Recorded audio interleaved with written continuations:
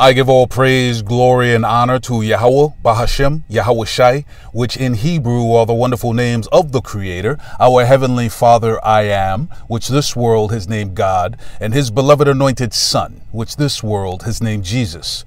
I give honor, respect, and thanks to all the true, faithful, and sincere apostles, elders, prophets, and torchbearers of the nation of Israel, who have willingly endured and risked much to bring forth the truth. Thank you, brothers. In this chapter, we are continuing the conversation of beware, witchcraft in progress. Beware. This is a message to our brothers and sisters of the nation of Israel, the mighty nation of Israel being the so-called Negroes, the so-called Latins, Hispanics, and the so-called Native Americans. The devil is at the end of its kingdom, and it is angry, the devil being the rulers of this last wicked kingdom. Also, the wicked of the nation of Israel know that their time is coming to an end as well. And so from the inside and from the outside of our nation, we have battles. We have enemies and the wicked. We are surrounded by enemies and the wicked. On the most famous web browser, there was a artistic painting of a man named Marsha P. Johnson. And when you hit this painting on this web browser, it took you to the biography of Marsha P. Johnson. Marsha P. Johnson is half male, half female. So in this society today, the witchcraft is, well, if that's how this person feels, who are we to judge? And the serious witchcraft of St. John chapter 3, verse 16, for the Most High Power so loved the world.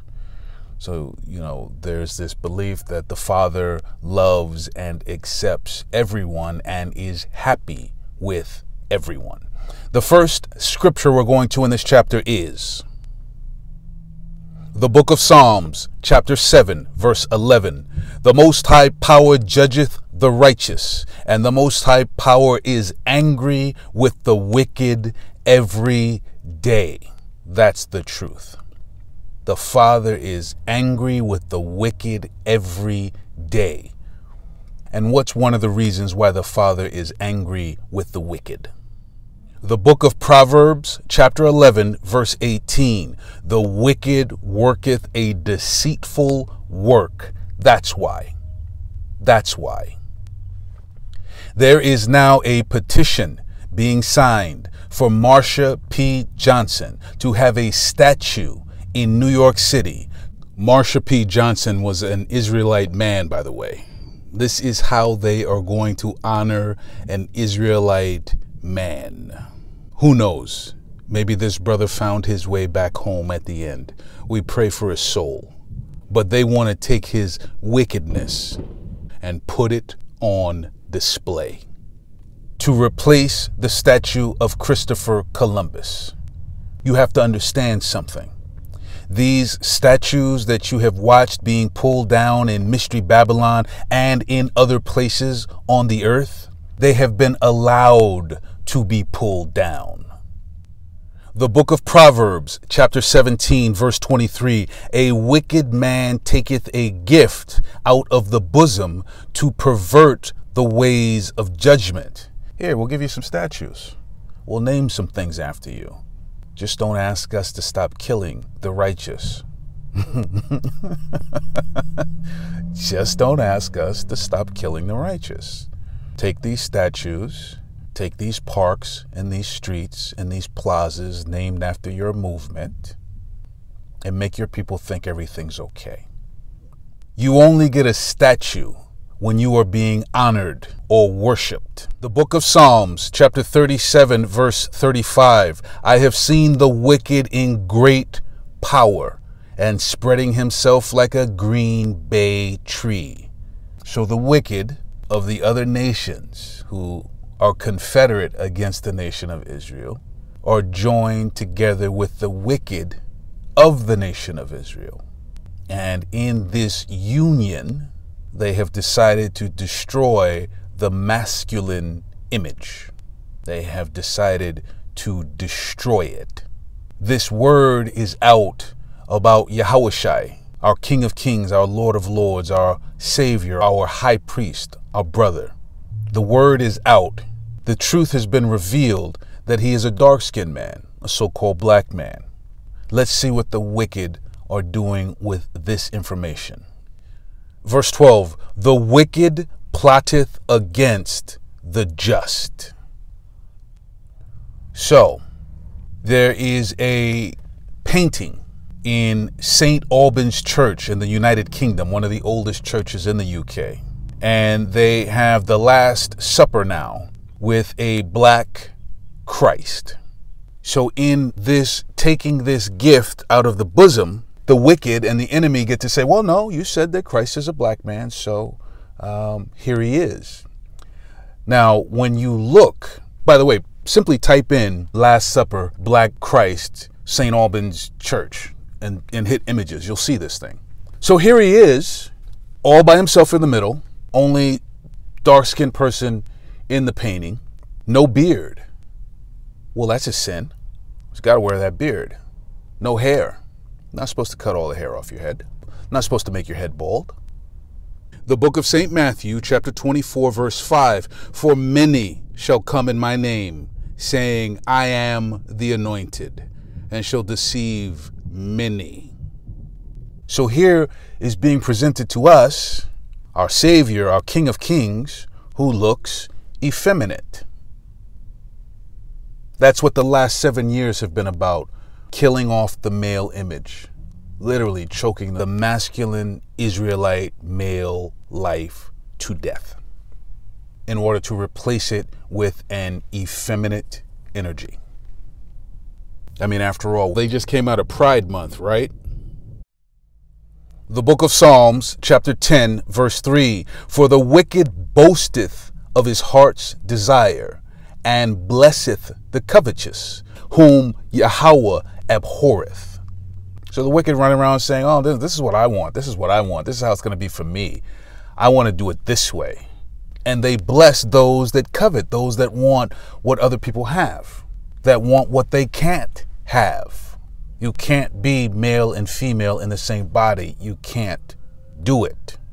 Whom Yahweh abhorreth. Verse 4, the wicked through the pride of his countenance will not seek after the Most High power.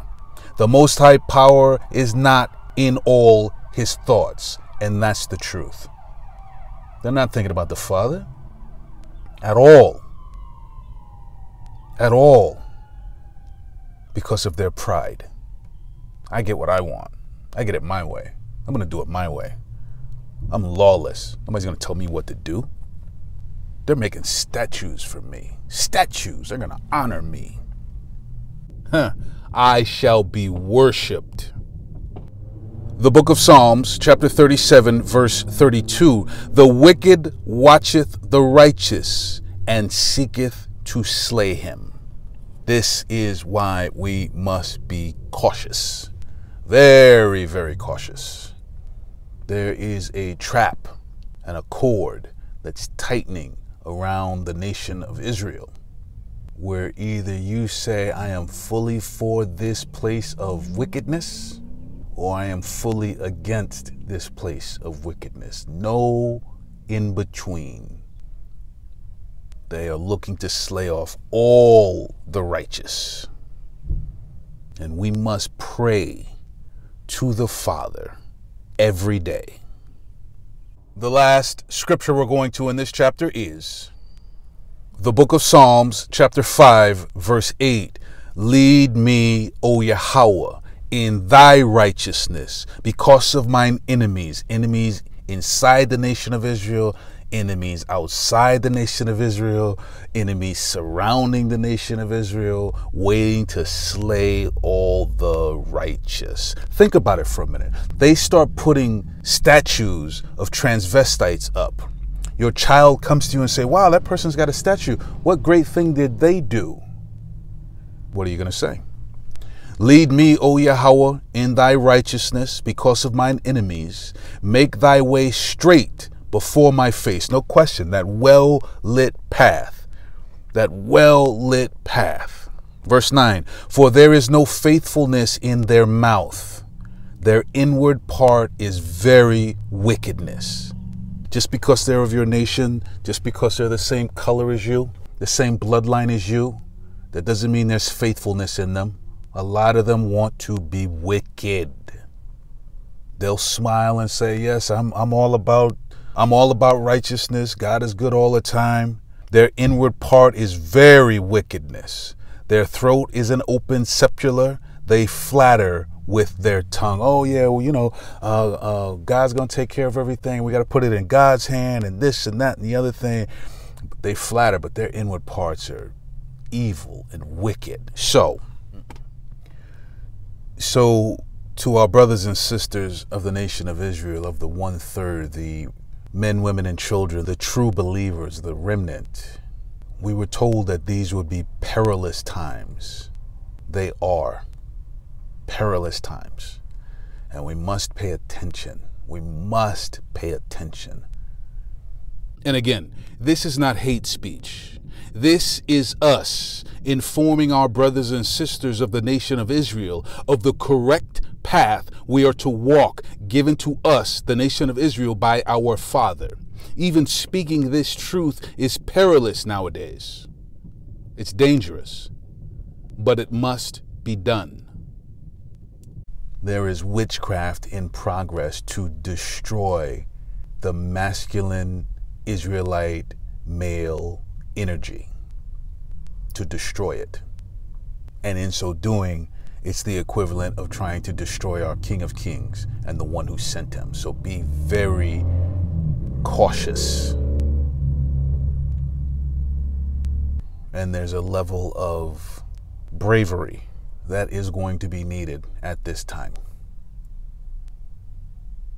because there's no in between. You're either going to have to acknowledge these statues that go up all over the earth and say, yay, yay, yay. And in so doing, it's the equivalent of trying to destroy our King of Kings and the one who sent him. So be very cautious. You are either going to have to confess that you support all of it, every last bit of it, and that you embrace this world and all its wickedness, or you're going to have to pick the Father's path.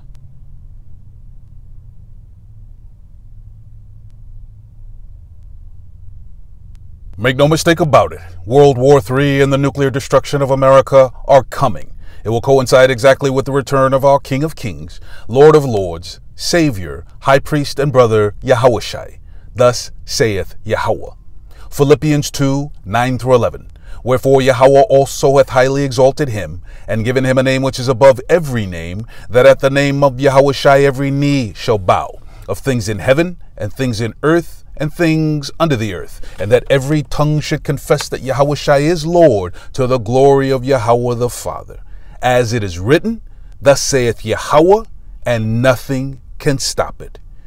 This is a final warning, Israel. Shake off this world. Remember who you are and come home. All praise, glory, and honor to Yahweh, Bahashem, Yahushai.